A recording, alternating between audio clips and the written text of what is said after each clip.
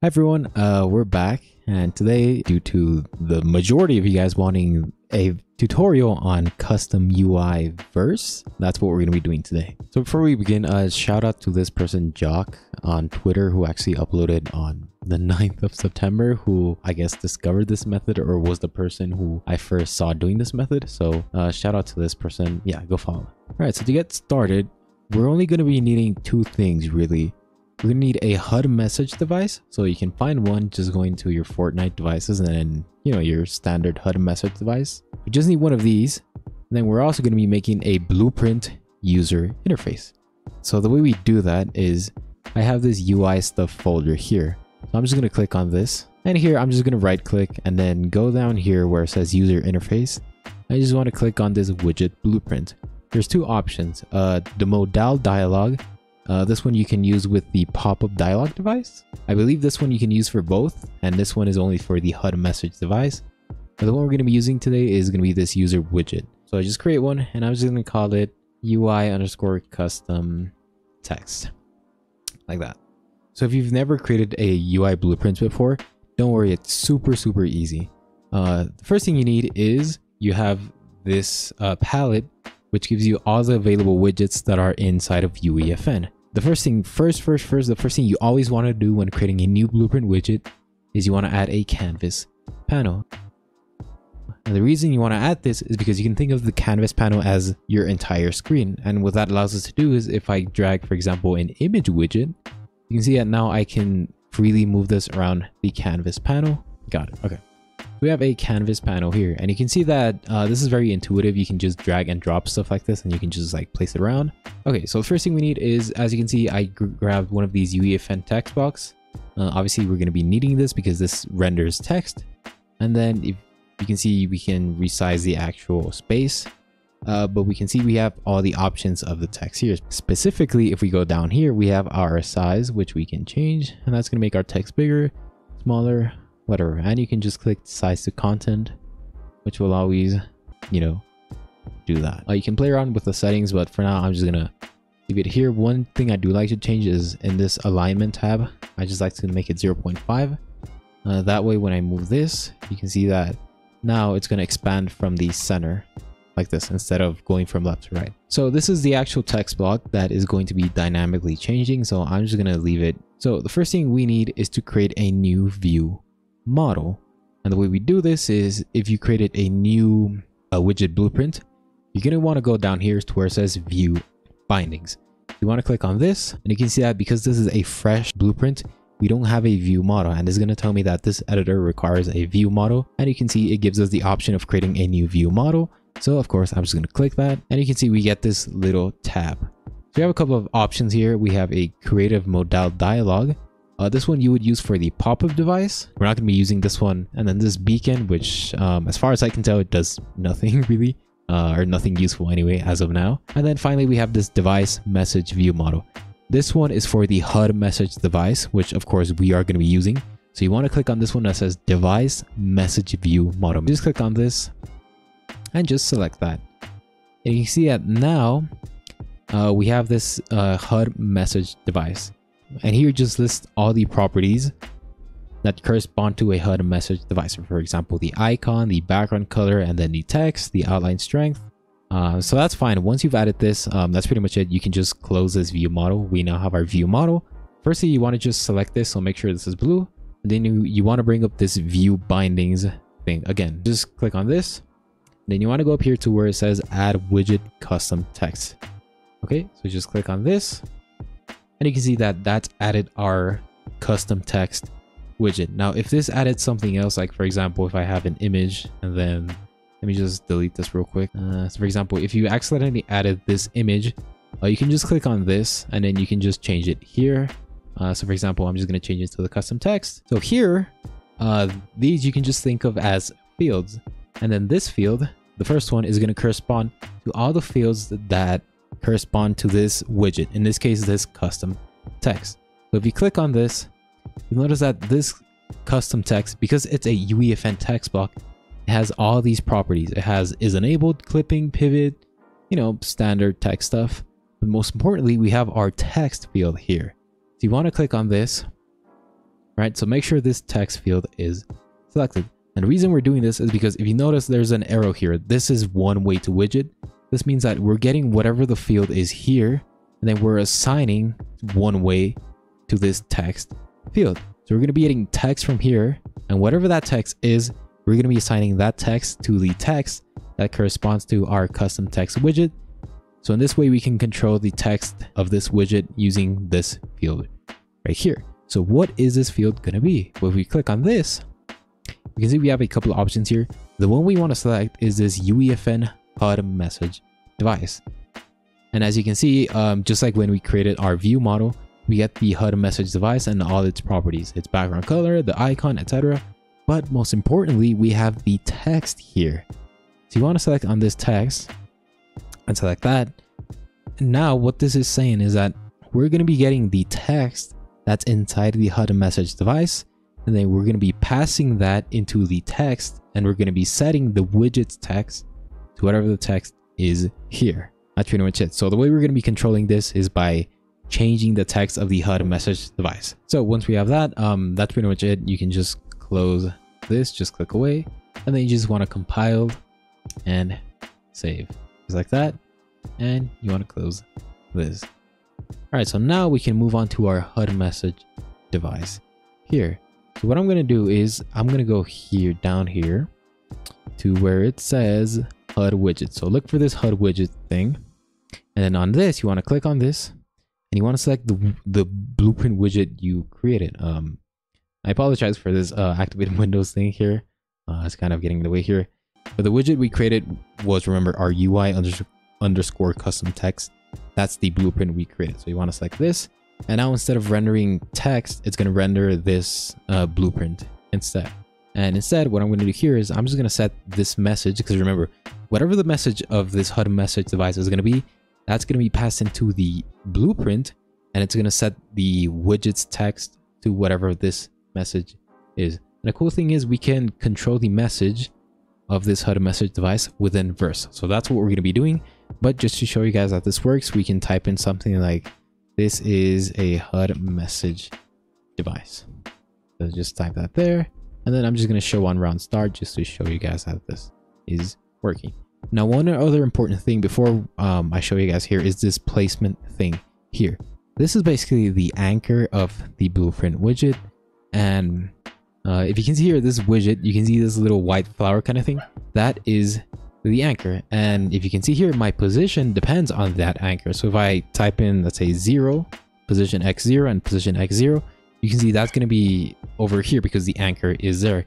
If I move the anchor here and then type in position 0 and position 0, this is where my thing would be, because my anchor is here. So my position is relative to the anchor. Normally this anchor is, you can change it here.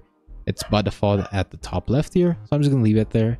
Now, the reason I'm explaining this anchor is because when we go here, this placement should correspond to all your widget's anchors. Because my widget is anchored to the top left here, my HUD message device should be, you can select custom here. And then the screen anchor is going to be top left because that's where my anchor is. If, let's say, for example, I go in here and change anchors to the middle, this would be the top center. So then my thing would be, my screen anchor here would be to the top center, just so your widget is positioned correctly on the screen and not weirdly positioned if your HUD message anchor and your widget anchors don't align. Another thing with anchors is when you change your HUD scale, it's going to scale depending on the anchor. So for example, here, it will get smaller going up here to the center because that's where I've anchored my text here. If it was anchored to the left, it would sort of scale to the top left, if that makes any sense. And that's pretty much all the settings we need. You can change the animation and the outro animation. It is going to animate that as well. So if you want to change that, but I'm stalling enough here, so we're just going to start our game here. Here we go. This is a HUD message device, which was exactly the text. Okay, now that we know that works, the next logical step is using Verse to dynamically change and display whatever we want. So I just made a quick Verse device here, and I just get the reference to the HUD device here, and I have a string to message variable here, which just takes in a string and converts that into a message. And the reason we need that is because we're going to be doing HUD Device .set text, which it doesn't take a string. Instead, it takes in a message. So this just converts our string into a message type, which we can then pass into here. So it's just a basic for loop going over the numbers 1 through 100. And then we just convert that number into a string, which we then convert into a message. And then we're going to be using HUD Device .set text to set the text to whatever number we're currently at the for loop. Now, one important thing is that after you set text, you need to show the HUD message device so that it updates its blueprint widget. So we do show, and then we just sleep for 0.0. So then we can loop over the next iteration there. And then I'm just going to drag out my custom UI device, and I'm just going to reference my HUD message device. And then here, I just set it to not show on round start, and we don't really care about the message because this is going to be updated anyway. And I just set it to have no animation. So intro animation and outro animation are both set to none. With that, I'm just going to build the VS Code again. All right, so we're back in the game. And when I start my game, we should see that we get, there we go, a custom counter up there at the top of our screen. Now just to show proof of point here, I'm going to resize my HUD scale. And you can see that it resizes to the top-ish kind of, because that's where we've set our anchor point. And then if I resize it to like 125, you can see that it still resizes based on the anchor. Now, to show you guys the real benefit of doing it with a blueprint widget is that this text widget is a lot more customizable than your verse text. So for starters, obviously you can change the size, which is something you literally can't do in verse for some reason. So you can change the size of the text. You can also change stuff like the color. You can see that you can get a better visual representation of where this is going to be within your screen, which is already a huge plus. But one of the biggest things is that we have access to font materials. So here I created a UI material here, which this is just user interface material domain, and it's literally just a radial gradient thing here. So then I can go here and change the font material to my UI text material, and you can see that that gets that. Now it's jittering because I haven't applied this. But you can see we have this nice little gradient kind of thing here. And the reason it was jittering is because I had a sign node. And then I just plug that into the radius. And you can see how that sort of like goes up and down like that. And you can see that gets reflected here. So we can do that. We can add stuff like an outline. You can literally play around with this. And you can make this look a lot nicer than just your... So what that would look like in game is if I start game, you'll see that even if I'm doing it with verse, that still retains its material properties like that. So basically custom text. Okay, so here's a few tips on how you can utilize this to the biggest extent.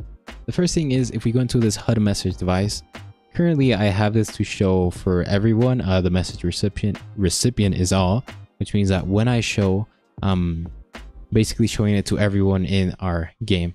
But what you can do is you can set it to triggering player.